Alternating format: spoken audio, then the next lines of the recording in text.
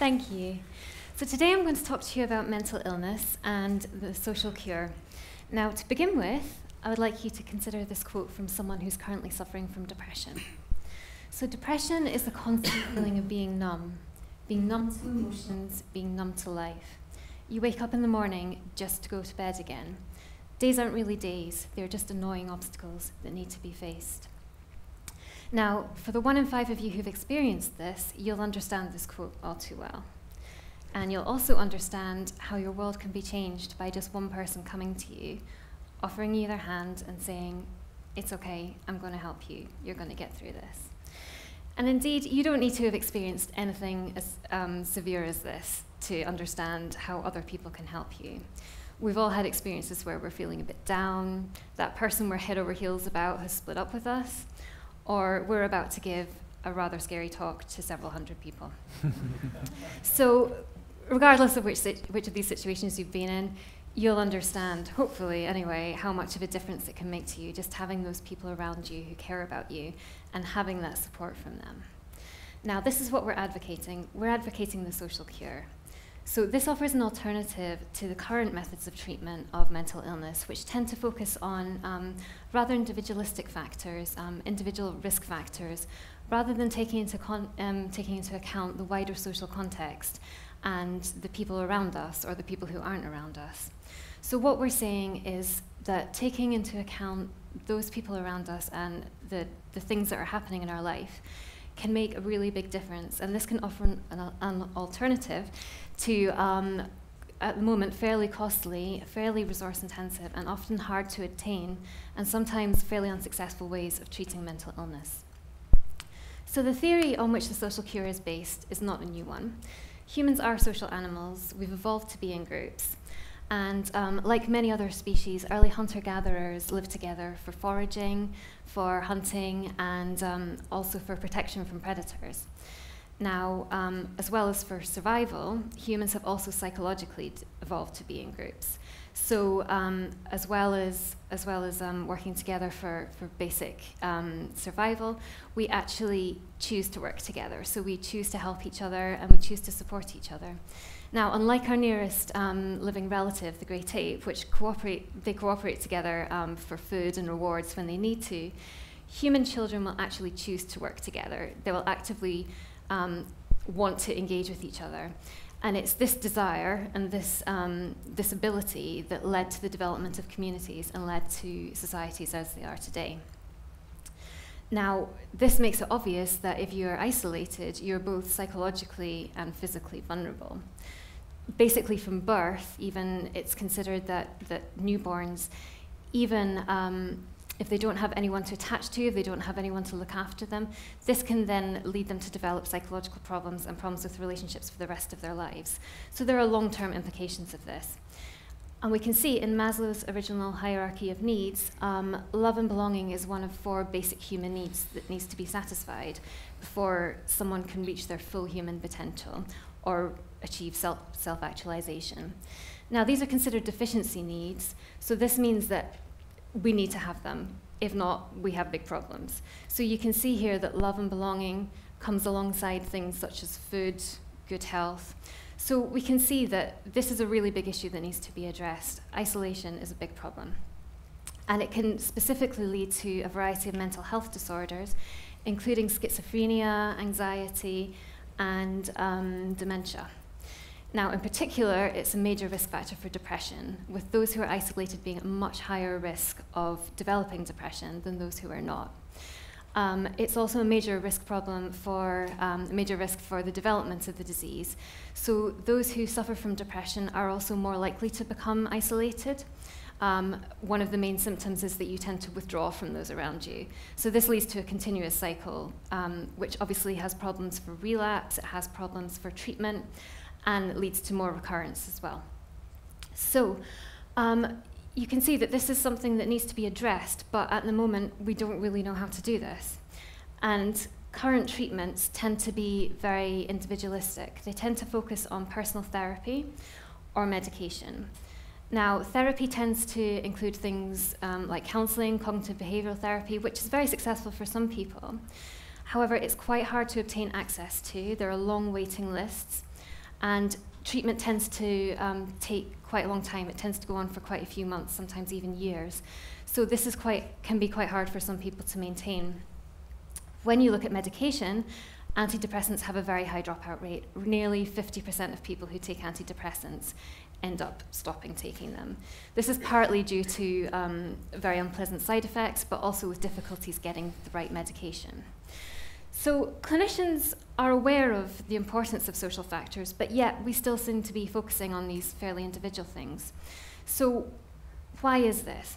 One of the problems is that there have been mixed results from social support interventions. At the moment, some have been positive. Some have found positive effects of social support. However, some haven't found any effects at all, and some have actually been negative. There are also problems with definitions as well. So social relationships and social support can cover anything from whether you're in a relationship, how many friends you have, how many groups you're part of, whether you have any hobbies. Some people even consider how many social events you go to, so whether you go out with your friends, whether you go out with your colleagues, regardless if you spend the whole night arguing with them about the bill. So here is the problem that we have. We know that social factors are important, but we don't know how to define them. So this makes it very difficult to know how to prescribe. What do we do to improve, to use this, to utilize social factors to improve people's well-being? So this is where we come along. We're a group of social psychologists based in the social identity tradition. And we've developed a large body of evidence from a variety of different cultures, different countries, and using different populations as well. And this has shown that the extent to which you identify with groups does indeed have benefits for your emotional well-being. And this is what we've entitled the social cure.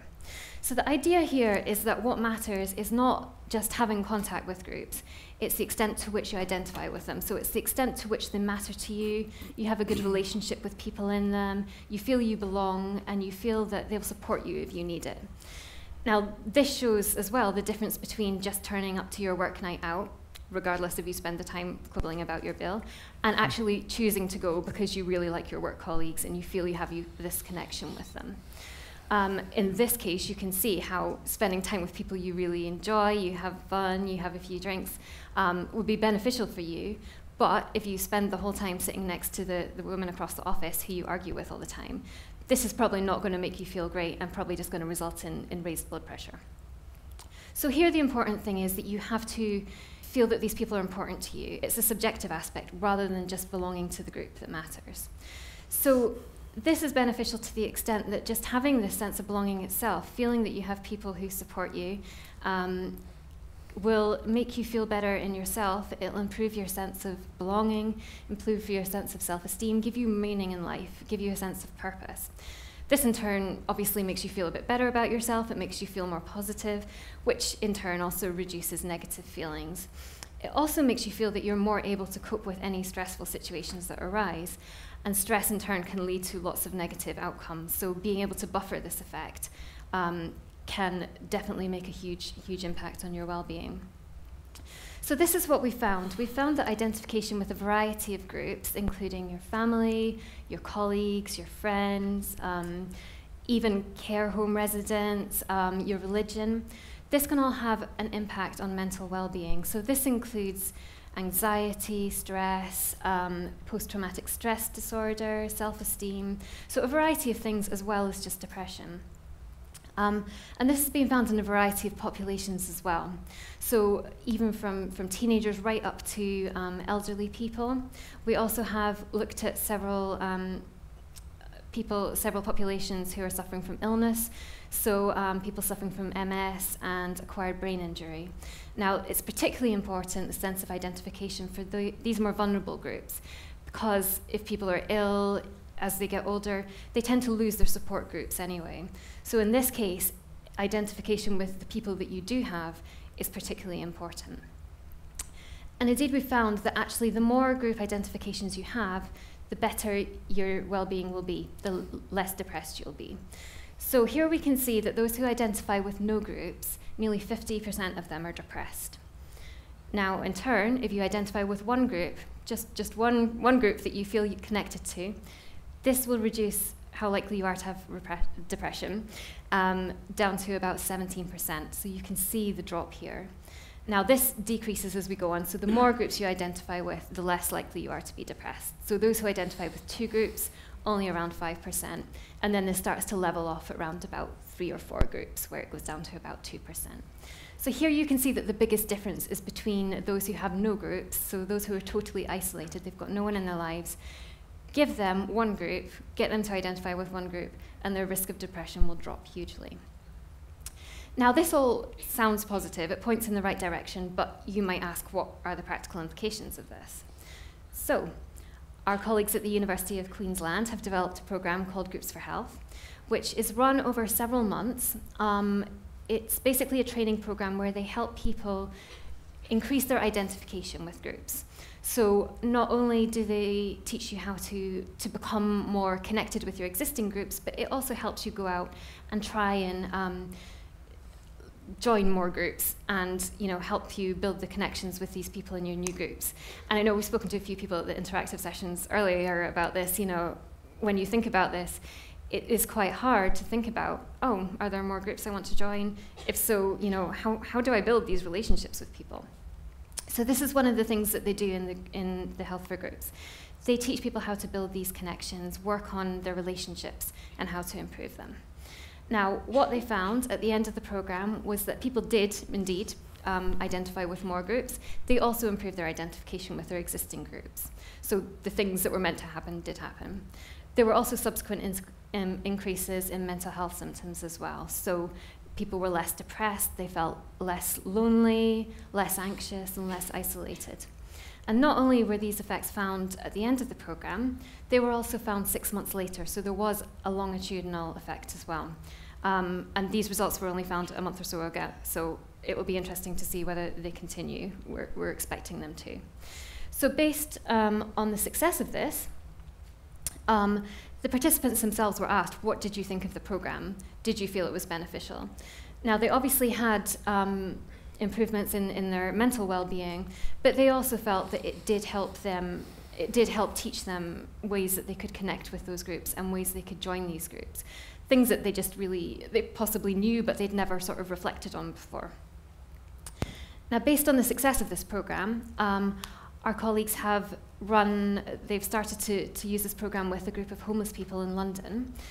So they're working with a charity at the moment who are hoping to reintegrate the homeless people back into society.